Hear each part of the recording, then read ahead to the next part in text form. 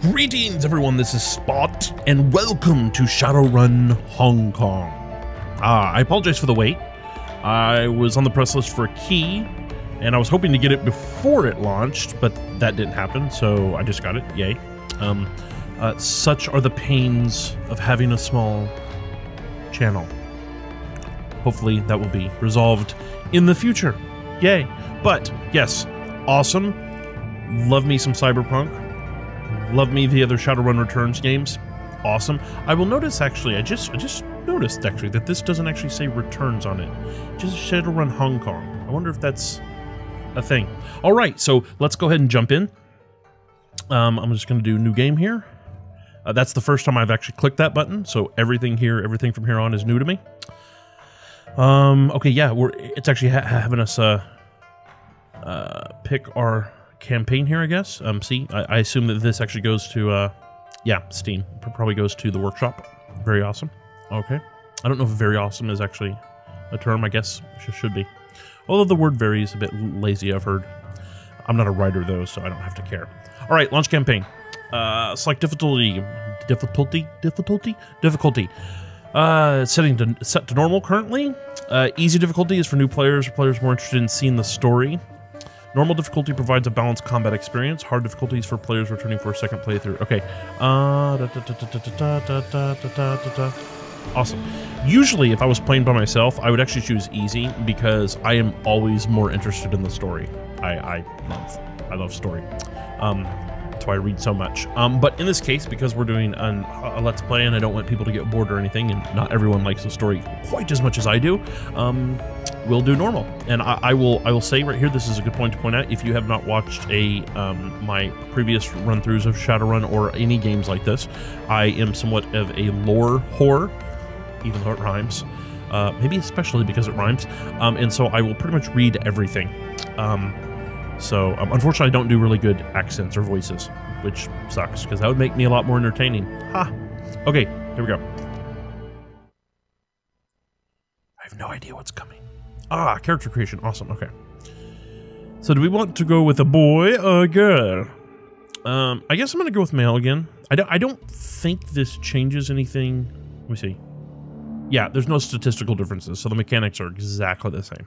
I think everything is based on race, and probably class. I don't even know if there's classes. I don't think there are classes in Shadowrun. It's been a while. So, all right. So, doing archetype here.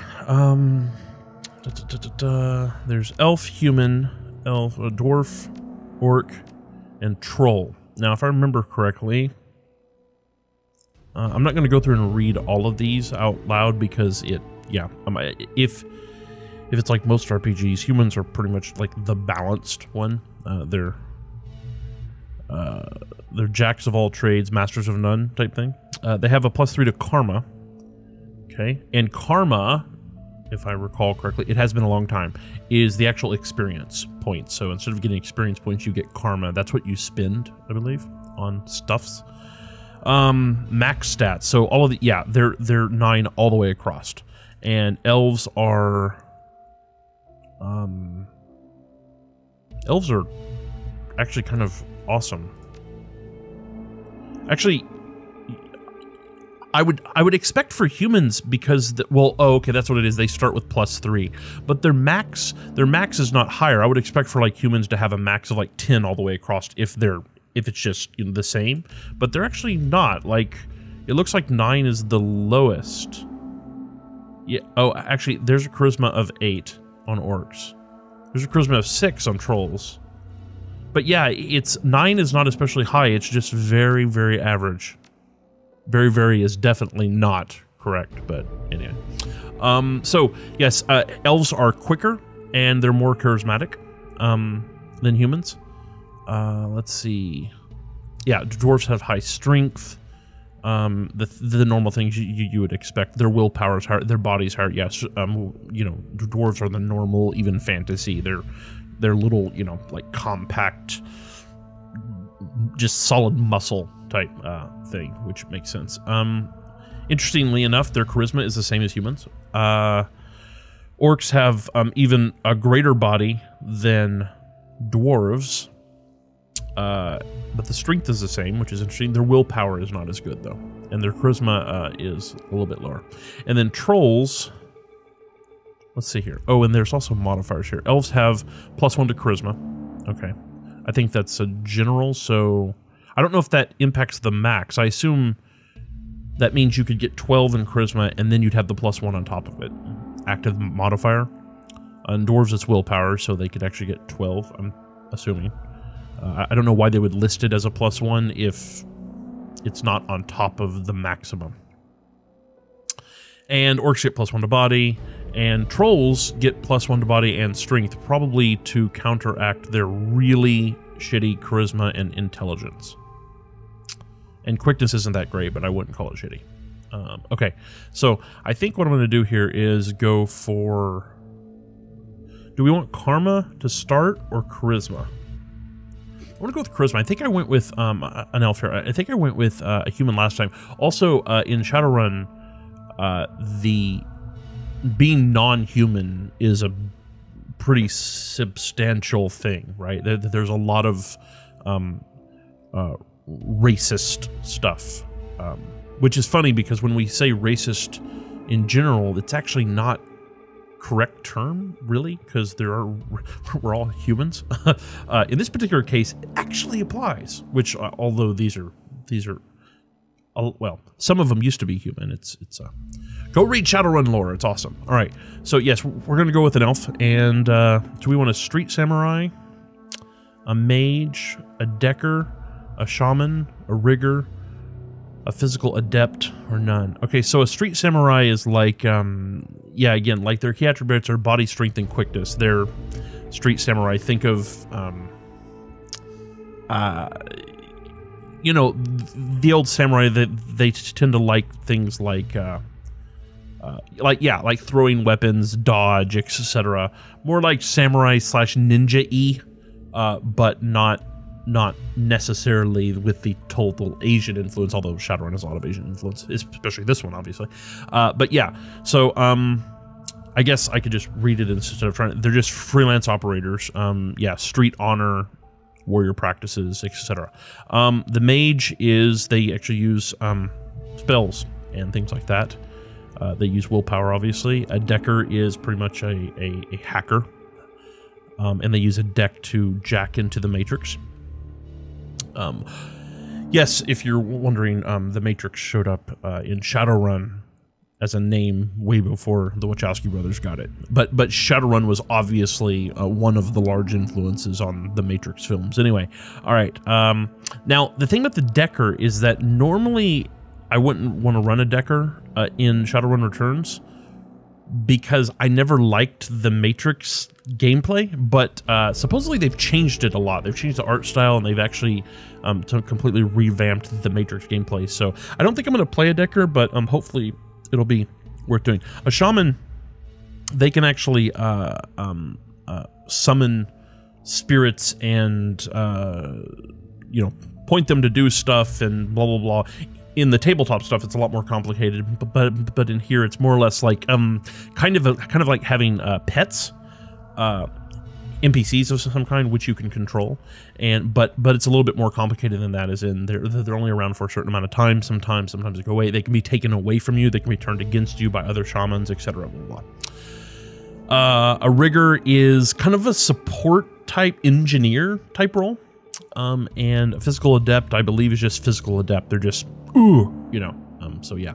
So because we're an elf and we have quickness, primarily quickness, which is really good, and we're gonna have the charisma, I think we're gonna probably go with street samurai, because I think it just makes sense. So let's see here. Let's pick our profile picture.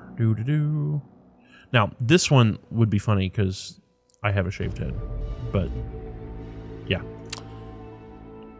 Now we're not actually going with if we were going with a Decker, that would actually look kind of cool. We're not female. Although the thing is, sometimes you can't tell because elves do, even male elves do have a bit of a feminine look to them. Not horribly or anything, just, that's pretty interesting. What looks like a street samurai? Ooh, I could go with this guy. He's got, actually doesn't have a shaved head. kind of. He's just got these really, really bad receding hairline there. This actually looks more like me. I mean, not exactly like me, but more like me.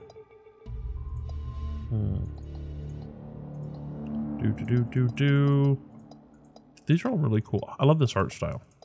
It's awesome. Okay. Ooh, holy crap. That's some scary stuff. That guy looks like a vampire.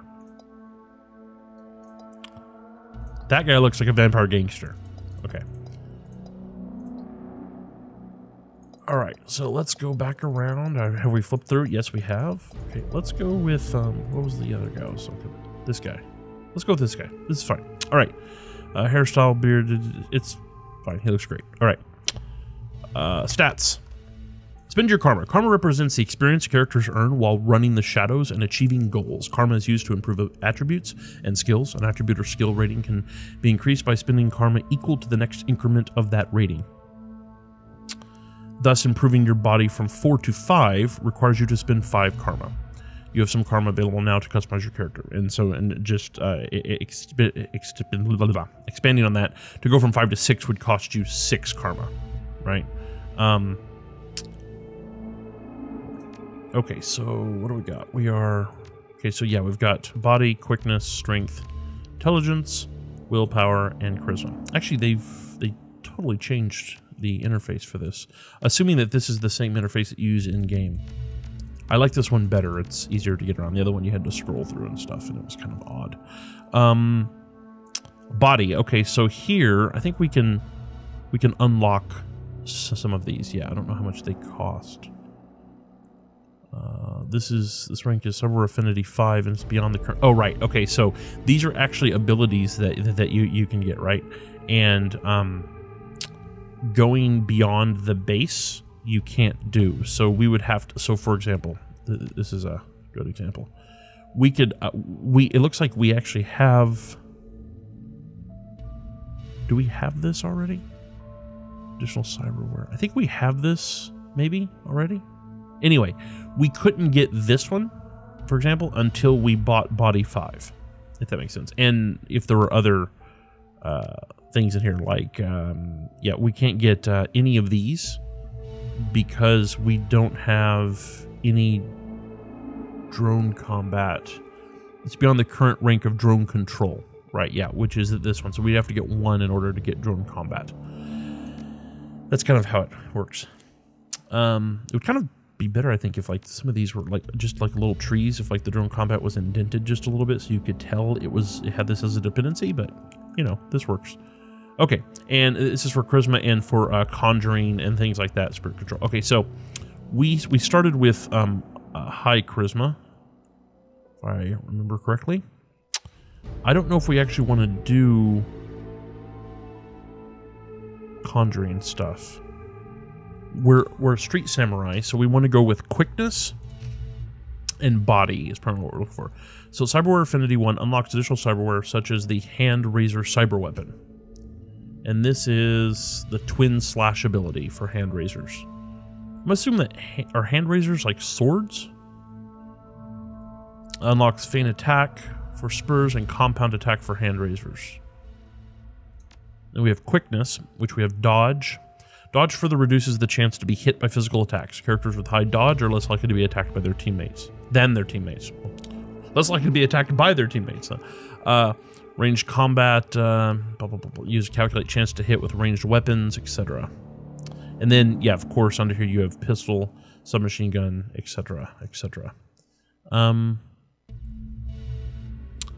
Actually, it looks like it's interesting that hand razor stuff isn't in. Oh, melee weapons are here. So actually, going with street samurai is maybe not the best idea as a an elf. That's okay. We'll make it work. All right. So here, this is a throwing weapon. Increases thrown blade chance to hit by 15%. It has a cooldown. Interesting. Aimed throw is what it is. So we'll probably do, and this actually used to calculate the chance to hit with melee and thrown weapons. Throwing weapons increases the damage value of melee attacks. Also determines how far a grenade can be thrown. Oh, that's good to know. So if we do this one, I think this will use 4. Should drop us to 22. Yes. Okay. So yeah, and you'll notice it does that thing here where we can see. Okay, actually, it does have a line here that shows some interesting stuff. So close combat. This is just aimed. This doesn't actually give us access to any other stuff. It's just that. So now we may, let's do that for a second. So Street Samurai, we may want to actually go directly into stuff like submachine guns or rifles. It depends. Spray and pay hits adjacent targets, but accuracy is reduced. This is critical damage percentage visible. That's interesting. So it actually shows you aim shot increases chance to hit by 10%. All right. So let's put 2 in dodge because dodge is good. We might actually want to put 3 in dodge. Let's put 3 in dodge. And then we'll put 2 in range combat. Grab this in submachine gun. Increases to hit by 15%. Pierces up 2 armor. Cooldown is 3 rounds. Cooldown is 2 rounds. That's for shotgun. All right. Strength. Let's look at our intelligence here. Do we want any decking on this character? I'm gonna think no. Okay, so we're not gonna do anything with willpower at the moment. Although increasing it increases your resistance against magical attacks, so that's something to keep in mind. Charisma, conjuring, spirit summoning, spirit control. Yeah, and see, charisma will give you etiquettes, and we'll probably choose etiquettes in this creation process. And etiquettes are kind of like categories of experience, kind of, not like experience you earn, but like experience you've had, like street etiquette. Like you've actually been on the streets, you know how to talk to people on the street, so you get more conversation options if you have that, or corporate etiquette and things like that.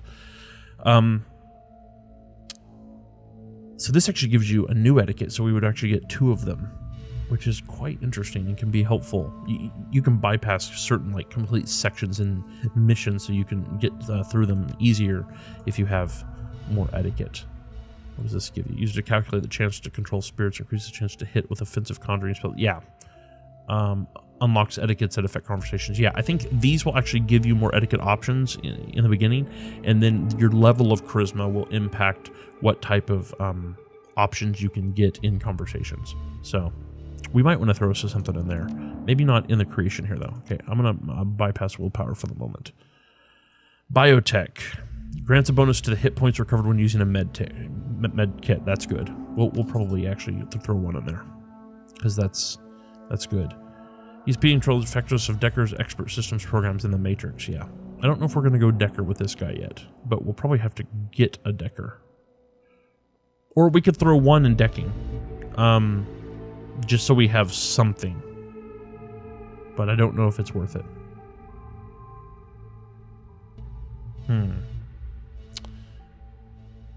And enemy HP visible. Oh. That's worth it. I'm going to grab that. I want it. We could also do drone stuff. Drones are cool. Drones are actually, when I was saying that like summoned stuff for a shaman are like pets, but they're kind of more complicated. Drones are pretty much pets. Period. Like they're like on the board. You can use them like you can use a person. They have their own abilities, etc. I don't think you can upgrade them specifically, but you can you can upgrade this to actually get access to better drones, if that makes sense. I think this guy would actually maybe be better with a drone than decking, but we'll come back to that in a minute. All right. I'm actually going to throw 1 in shotgun and go ahead and grab this submachine gun here, because we're definitely going to be using a submachine gun. Strength, and do we want to get this thrown blade chance? Do we want to do this or actually go into melee? I think we're actually going to go into melee. There we go. So this, yes, up to 2 armor. Wonderful. So we're down to 10. Got body here. Unlocks additional cyberware such as the hand razor cyber weapon. Yeah. I don't know if we actually want to do this here. We could also throw...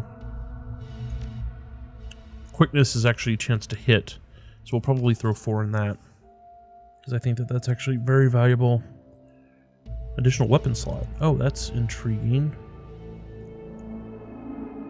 Oh, I think that's actually worth having. An additional weapon slot. So, the main component, how many weapons will we have, period? Used to calculate the chance to hit with rank, right, such as firearms, right. Increasing this skill unlocks an additional weapon slot. And the Overwatch ability. Okay, Overwatch is good. So that's a slot. This is an additional slot. This is additional, right? So I'm going to assume that this brings us up from 1 to 2. Interesting. So I'm not sure if we actually have 3 or... Interesting. All right. So we'll do that, and we may just save the other 3 for now. Did we get this? Yes, we did. All right. Yeah, let's just save the other 3 for now. We're going to do a confirm here. You may spend karma later at any time by access. Yes, that's what I want to confirm. Okay, here's our etiquette. Etiquette's about knowing how to behave in various social situations. The right etiquette can give you an edge in certain conversations.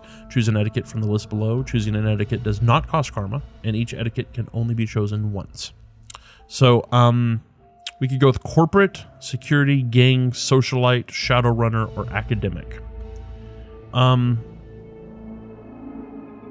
gonna go with corporate, because I'm thinking we're going to be doing some runs in corporations, and when you're in there, it actually helps to be able to talk to those people. So, I mean, there's pros and cons of all of them, obviously. But I'm going to do confirm here. Ooh, character. What do we want to name our character? Our character Spot. Do I have to have a last name? I don't know. I don't know what the last name is. Actually, let's make our street name Spot. And then we'll do this as, what do we want to do? I wasn't sure I was going to have to do this. Ash. My cat is named Ash. I don't know. We could do Preston. Ash Preston. That just sounds odd. It's fine. It'll work. Okay, so Spot. Confirm.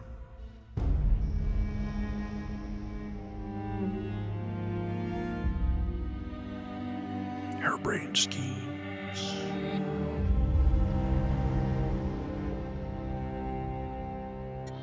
You have one new message. Hi. It's Raymond. I hope I have the right number. Look, I know we haven't spoken in a while, but I need your help. Remember the day I took you and Duncan off the streets? I told you that the past is just a story, that if you can just accept that, your past loses all power over you. Yeah. I was wrong. Oh, that's nice. I'm on my way to Hong Kong now, to finish something I should have faced a long time ago. And I need you with me.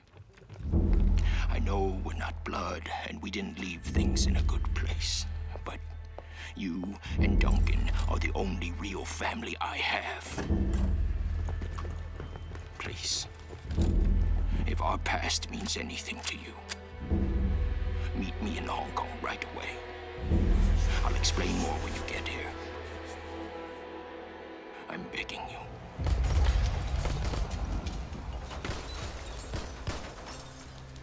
I'm almost out of time.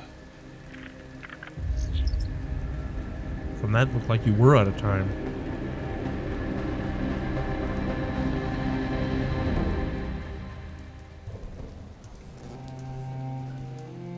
I've been looking forward to this game for so long. Quite excited.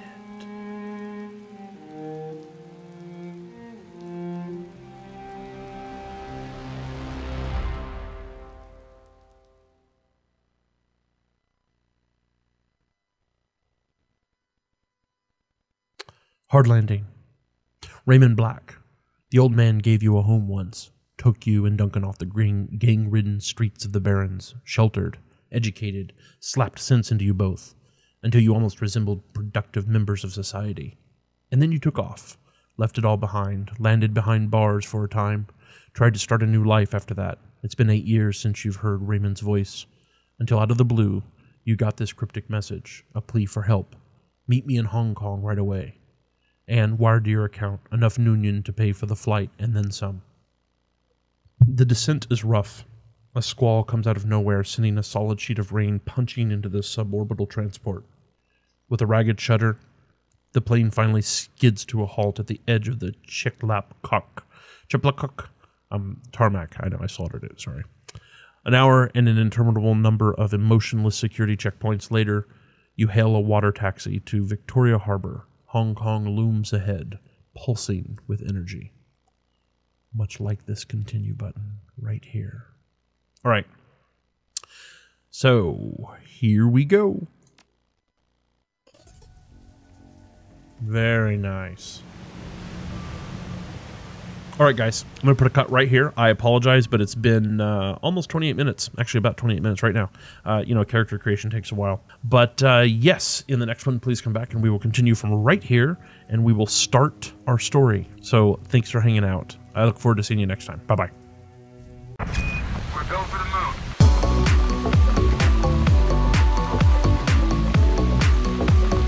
Hey there, thanks for watching. If you enjoyed the video, consider giving it a like. If you'd like to see more, just click subscribe. Come say hi to me on Twitter, Facebook, Tumblr, any of those. I hope to see you next time.